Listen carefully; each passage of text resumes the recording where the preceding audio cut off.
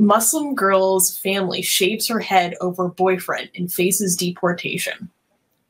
So there are two parts to the story. First, there was the news of this incident, and then there's the news of the consequences that is happening to these people because of this incident. So a Bosnian Muslim family in France who severely beat and shaved the head of their 17-year-old daughter is set for deportation after their trial. The woman sustained abuse after she was engaged in a relationship with a Christian Serb. She had fled her family's apartment after they condemned talk of marriage to her boyfriend, and upon returning, faced brutal abuse by her mother, father, uncle, and aunt. Family members left her with a broken rib, multiple bruises across her body, as well as potentially permanent damage to her ears. The 4 family members involved in the abuse will be tried for violence against minors. Okay, so wait, if they get deported, wouldn't the children be deported with them? That's what's unclear about this news story, was how they are going to protect her. Okay, so they shaved the head of these girls. Just one. One. Wait, as what? Oh, because they had a Christian, because the Muslim girls had a Christian boyfriend, right? Mm-hmm. Mm-hmm. Jesus Christ, what is up with why do we not see like punishment for Muslim boys having Christian or non-Muslim girlfriends, right?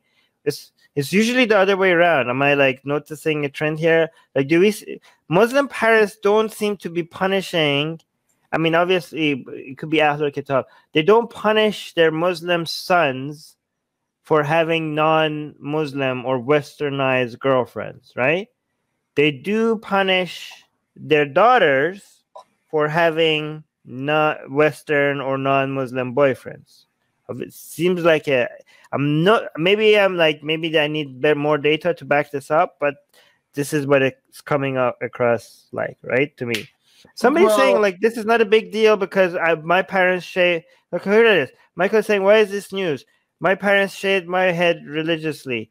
Yeah, you're a boy, Michael. You're a boy. I mean, I'm pretty sure girls having their head shaved is a much more traumatic. Like, is that Susanna? How weird? That's not even my problem with it. If your parents are forcing you to shave your head, I have a problem with that. Period. Right. Especially if it comes purely from a religious purpose and a dogma, right? I don't like that.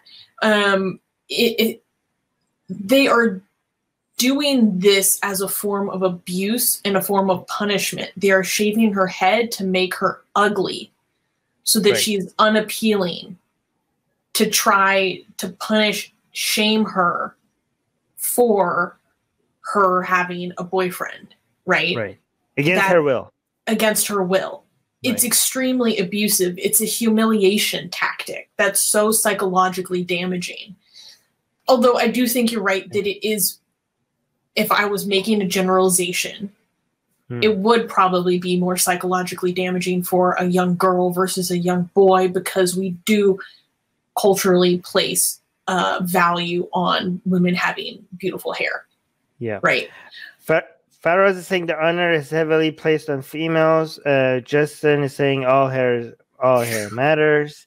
Yuval is saying French hypocrisy, French shaved heads of women for sleeping with Germans. Yeah, but again, I don't know. No, but this is about this being a punishment, okay? Like, you can shave your head if you want, but this is a punishment. But again, I'm worried. Like, if they're deporting the entire family, wouldn't be putting this girl in more harm's way if they now go to a country where they have more access to punishing her the way they want? That's what's difficult, is I can't find information on what will be done to protect her. So part of what complicates this matters is that the asylum case or whatever for her parents had already been rejected. Their refugee status had been rejected, and they were set to be deported back already. But then because of COVID, that was delayed. However, her aunt and uncle did receive refugee status, but because of this incident, their case is now going to be re-examined. So they're at threat of deportation. I'm really hoping that the government will be taking measures to keep her in the country. It's unclear to me what her refugee status is, because sending her back with them is just going to make matters a lot worse. Yeah, a lot. Okay. All right, hold on. Let me just read some other comments saying, yeah, more of a big deal if it's girls are bold. Yuvo says, Susanna, not recently, but it is not mentioned with the shame, today.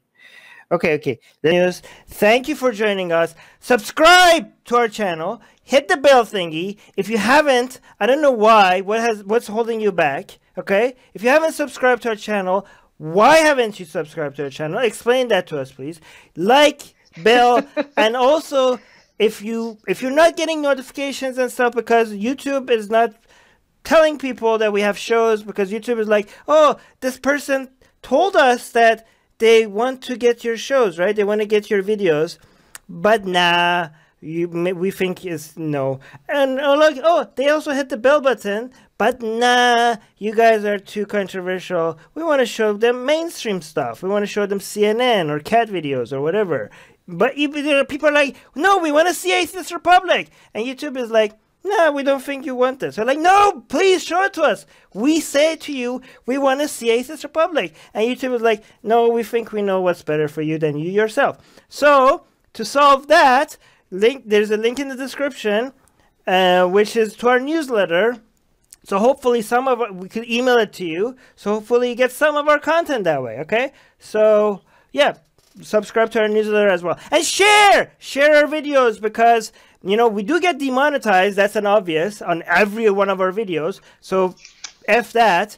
But we don't care about that anymore. But we also get deprioritized. And that's even more damaging to us. Deprioritized, what does that mean? That means we don't show up on the suggested, videos on the right and all that, on people's homepages. And that's how channels grow. Unfortunately, we can't grow. So we need you guys to share our videos.